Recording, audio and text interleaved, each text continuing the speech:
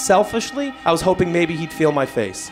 I've always wanted that from a blind person to be like, oh, let me see what you look like. And I'm like, oh, what do you think? Welcome to This Is Not Happening.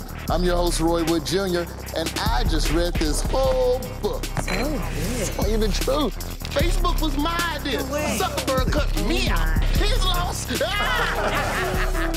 Honestly, the word prodigy loses all meaning after a while. I got Grammys.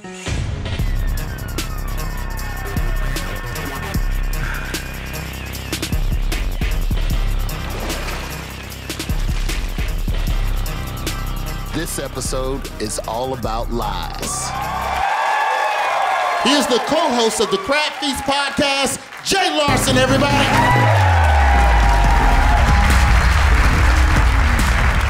I used to live in New York, and one day I was going to an audition, and I'm walking through the city, and I'm getting on the street, and about 15 feet from me, there's an old blind guy walking, and he just stops, and he just goes, "Is anybody there? Is anybody there?" It's a weird thing to say. But it's New York, there's a good chance someone's there, you know? And I'm just like, immediately, I was like, oh shit. Like, I knew he couldn't see me, but I'd never been invisible before. I'm like, am I here? I don't know.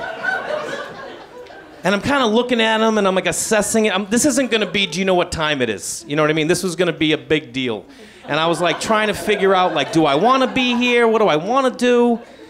Now, you know, like when things happen in life, our brains think something. Whether you thought or not, your brain thinks it. It's your first thought. Usually it's a pretty honest thought. Mine was, run. Run right by him. Yes, you'll feel guilty for a couple blocks, but at least I'll get to my audition on time. That's all I thought. But then I took a second, I was like, the comedian kicked in and was like, hey, why don't you tiptoe up to him and then whisper in his ear, I'm everywhere. And then go. That's an amazing gift. Didn't do that. I go, yeah, I'm here, man. And he goes, can you walk me home? Just some old, poor blind guy that needs someone, like, he literally was like, this is it, I'm done.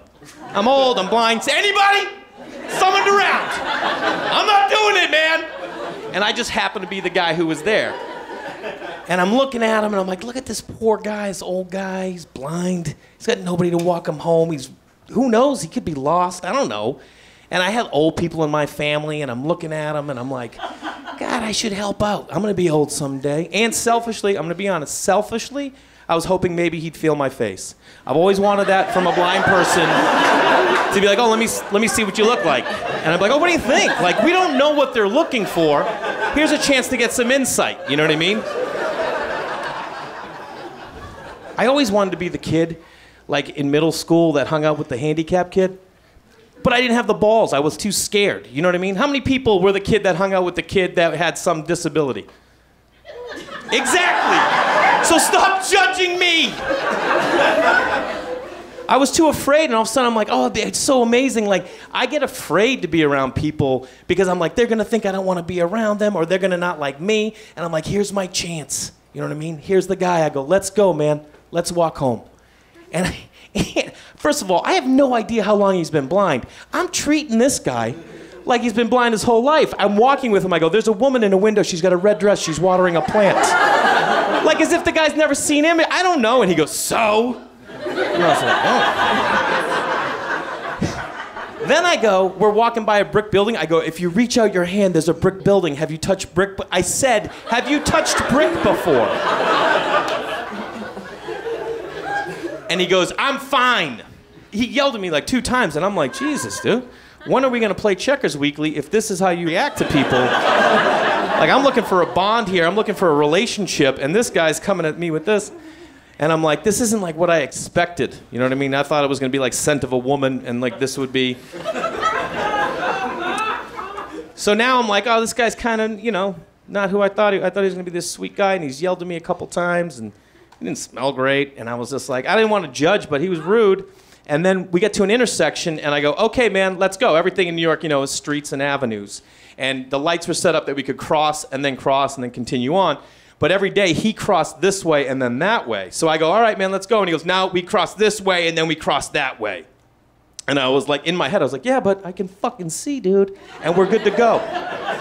That's why I'm here. This is my job right now. And he didn't let me, and I was like, no, I think we'll be okay. And I gave him a little tug. Not a little, you guys. And I pulled him, which you're not supposed to do, and he got upset, and he just came over and kicked me. Have you ever been kicked by a blind person? You know what that, I mean, 1 for 1. It wasn't like he wasn't searching. He just went and got it. So outside of me being a little impressed by like how he found that, the pain was almost unbearable. He clipped me right. It was like a little graze, and it shot up through my head. And I went right back to that first thought, and I was just like, throw him into traffic. Just throw him into traffic. If people ask him, like, I don't know, he got disoriented. I tried, no, I don't know. And then I was like, no, I'm not gonna have a homicide on my hands. You know what I mean? It was a Tuesday. So I was like, maybe for fun, I could just spin him around a couple times and be like, now where's North? Now where's North? Thought that would probably... I was a Boy Scout. I didn't do any of that. I'm like, I'm gonna walk him home. Walk him home. We get to his doorstep. He lives like on a 5-floor walk up. I go, hey man, do you want me to help you inside? He goes, nah, it's okay, I got it. I'm like, all right, have a good day. And he goes, well, hold on a second. Let me give you a couple bucks. And I was just like, I'm like, no, I don't want anything. I did my thing, I'm out. And I go, I'm good, I'm fine. He goes, nope, let me give you a couple bucks. And I'm like, all right, he wants to pay for a service. I'm gonna give him that. I'm like, okay. And I'm just sitting there looking at him, waiting. He's like going through his wallet. And I think what blind people do is they mark the bills so they know the dollar value. He only had 3 bills in his wallet. A single, and 100, okay? And I'm looking at this dude, I'm kind of over, I just want to get out of here. And he pulls out the 2 singles, right? And he's reaching out to me. And very gently, I just put my hand on his arm and I go, sir, I don't mean to offend you, but you're handing me $101 right now. And for the first time in our interaction, he smiled. And he said, it's nice to know there are some honest people in the world. And he put back one of the dollars and he pulled out the 100.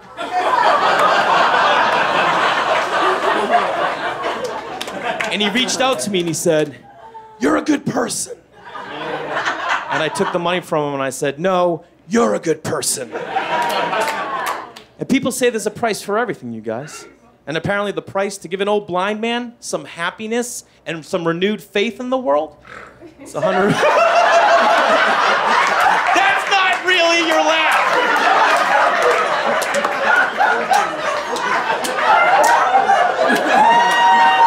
She swallowed a clown, and then a frog jumped out of her face. What happened to you?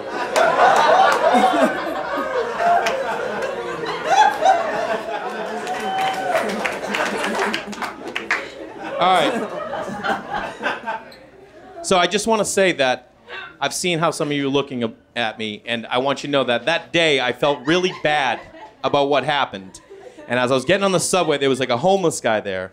And I was looking at him, and I'm feeling bad at the whole thing, and I'm like, you know what, fuck it. And I gave that guy the single, and I felt good about it. I felt like someone was really released from my shoulders.